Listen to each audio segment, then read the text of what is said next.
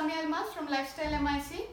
So today I am going to show you all multiple looks from 2 trousers and 4 shirts. Now usually we show these kind of clusterings with blue or grey trousers, but today we look at something a little different.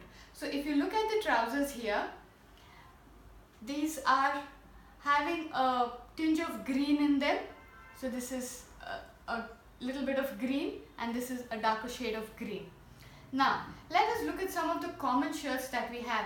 The classic dark blue shirt, the navy blue shirt, and again a light blue shirt, a dark maroon shirt, and our classic white. So these 4 shirts can go with any of these trousers. If you see, the white shirt matches this and this, and then again we have the formal shirt here, which again goes with the dark trouser as well as the shade of lighter trouser.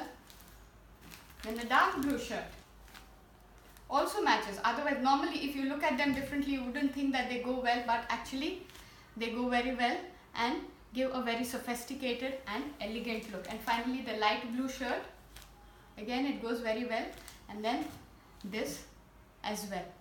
So here we have multiple different looks from 2 basic trousers.